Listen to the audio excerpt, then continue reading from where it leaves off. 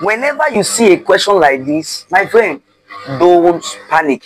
Just go back to the theorem of circle, which says, remember the question says, find the value of x. So the theorem, go back to the theorem, which says that what? Which says that what? That opposite angles of a cyclic quadrilateral is 180 degrees.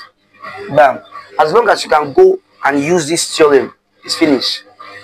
Now, what you are going to do, since opposite angle of a cyclic quadrilateral is 180, what that place mean is that this, this is a circle, and there is a quadrilateral inside the circle, and it's called cyclic quadrilateral.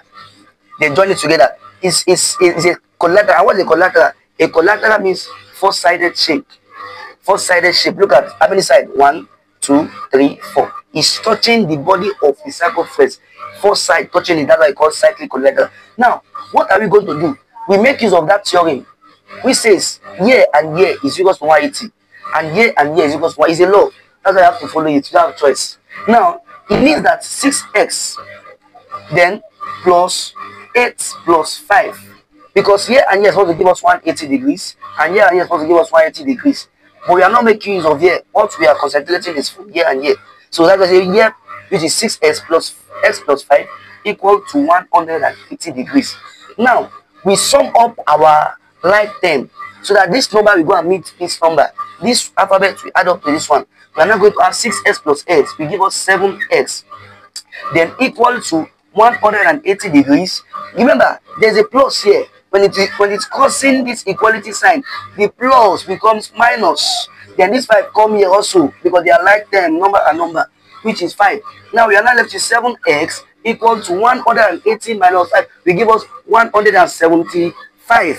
We are now having what? 175 degrees. Since we are looking for x, not 7x, we are going to divide both sides by 7 to get our value for x. We are now coming here all over 7, all over 7. So that 7 will strike out this 7 because it's blocking the x. And x is now free to be equal to 7 here is 1. 7 in 17 is 2. Remainder 3.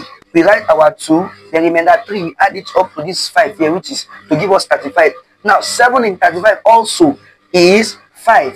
We are now left with what? 25. Now, this is our value for x, which is equal to what? 25. Can we check and see? Yes, it's B. Oh, you have marked it already. So, our answer is B. Why? Please share this video and like and comment. Share it for others to see. Thank you and God bless you. Bye-bye.